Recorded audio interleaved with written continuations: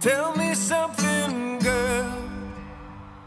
So Brad, it's your directorial debut, you're playing a complex character, and you're also singing in the film alongside one of the greatest voices of our time. That's such a big undertaking. What made you decide to kind of push yourself? I think the fact that I really felt like I wanted to say something, kind of like what Jackson says in the movie. I wanted to really investigate this idea of a love story between two people and family and finding your voice in this life and trauma as a child.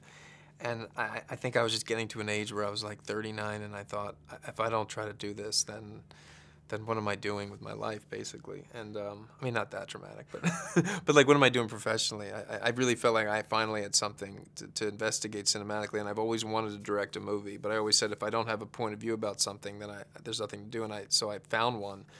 And so it was just a matter of, okay, just doing it. And then once Lady Gaga said that she would do it with me, that really solidified the endeavor.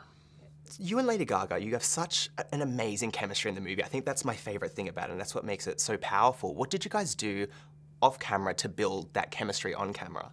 I mean, you can only build so. I mean, I don't know if. So I guess the way to answer that is the chemistry was already there when we met, and we both acknowledged it. Like, wow, it's just kind of like finish each other's sentences kind of thing. And then it was just about all the work that we put into it. She really was willing to put all this prep work. I mean, I prolonged the movie for like, we didn't start for 2 months before we were supposed to. And I had said, can we do all these workshops that I had done in grad school with this one acting teacher, Elizabeth Kemp, who I loved, and also Susan Batson. And she was willing to do all of that. And I think that was going through all of those exercises and putting that time in, I think that's what really allowed us to hit the ground running. Because we had to do it very quick. I mean, it was a 42-day shoot for not a lot of money.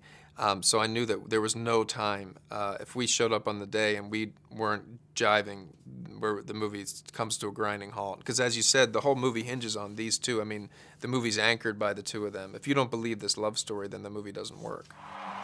Tell me something, boy.